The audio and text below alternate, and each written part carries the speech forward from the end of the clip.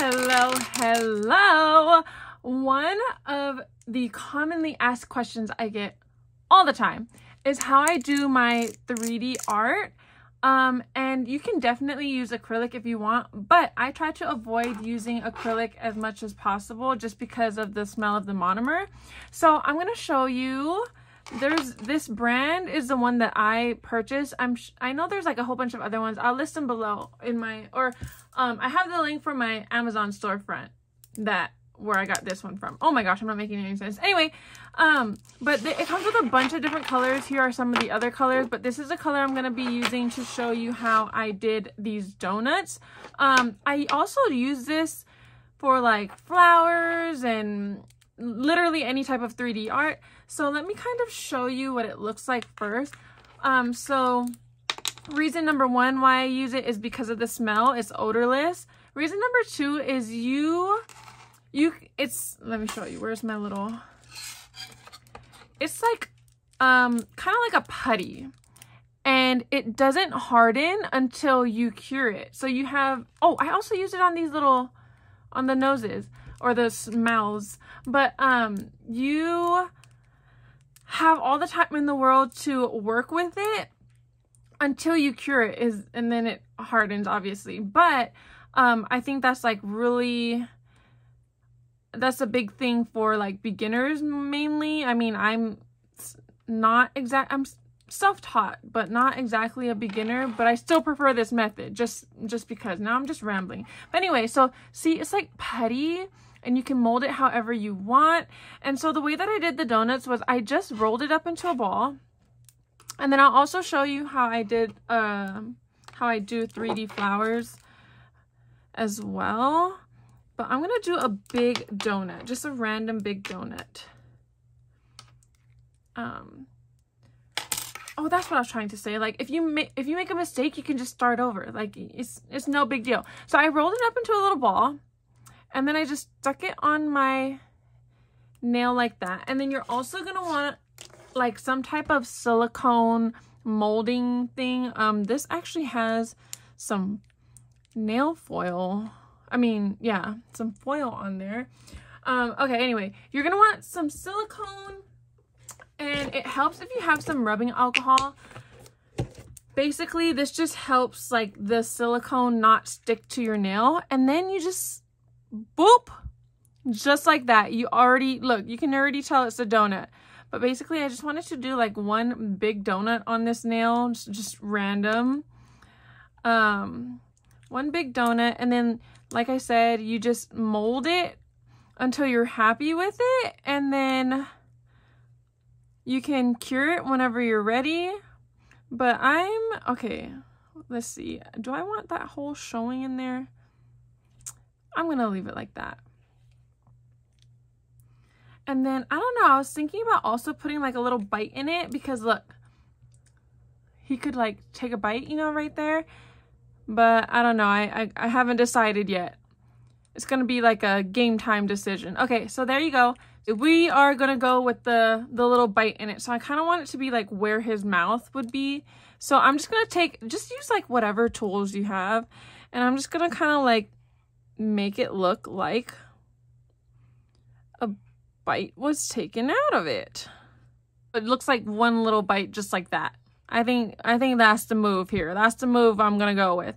Okay, now I'm gonna cure it, and then so see, it's like sticky and tacky right now. It's moldable, and watch what happens after I cure it. Now that it's cured, it's hard and like you can't mold it anymore.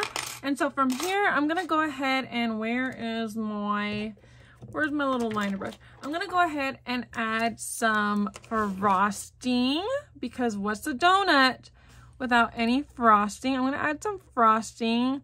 Oh, that's super, super bright pink frosting. And then I'm going to also add some sprinkles on here. And then I'm going to quickly cure and get that out the way, and then show you how I do the flowers as well. And just like that, we got this beautiful 3D donut that it kind of looks like Homer just like took a bite of. Anyway, let me show you real quick how I do my 3D flowers as well. And I've done other things, other 3D things, but this is just gonna be a quick, so I take little pieces at a time, or little balls at a time. So this way, I will say, this way is a little more time consuming.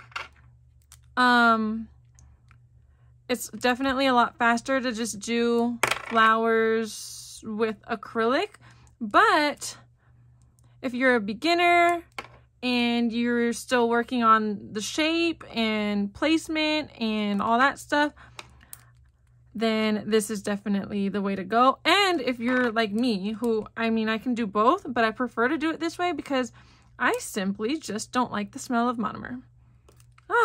It's like sticking to me because my hands are sticky. But okay, last chunk. I'm gonna use this random nail that I was practicing my ombre on. Okay, let me show you. So what I do is I just place them on here. Oh, that's another thing you're gonna wanna be careful about, is they're not always going to stick. So, the other thing that I would recommend, this is just like, I guess this is just like a beginner friendly video, but another thing I do, it's okay if the ball sizes are different, but another thing you could do is with like a piece of wax paper. I'm just going to use this for example.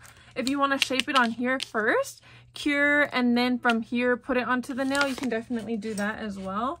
But okay, now for the fun part, like I said, you're going to want to put just a little bit of rubbing alcohol on there, not a whole lot, and you don't always have to, but just in case. So I'm gonna just kind of push down. You see that little nice petal formation?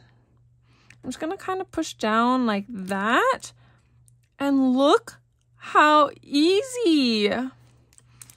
This part's the easy part. It's the part where you have to get all the little balls out. That's not that easy. But just like that, and then you, like I said, you have all the time in the world to kind of just figure out like the placement and the petal formation, and yeah, you can play around with it, do whatever you want, kind of make it look more flowery, I guess. But yeah, so this is how I like to, this is what I prefer to do. Everything's listed on my Amazon storefront. And just like that, once you're done, oh, let me come closer. Just like that, once you're done, you're just gonna stick her under the UV lamp. I usually only do it for like 30 seconds, but to be safe, you might want to do a 60-second cure. This, I can't remember, I think it came with maybe like 12 colors or so, maybe 9 or 12, I don't know. But yeah, once you're done with that, then you can just put a little gem or whatever in the middle, and she's gonna look flawless. Let me show you the after. I'm just gonna show you how I do this part too, since we're here. You're just gonna take some gel glue.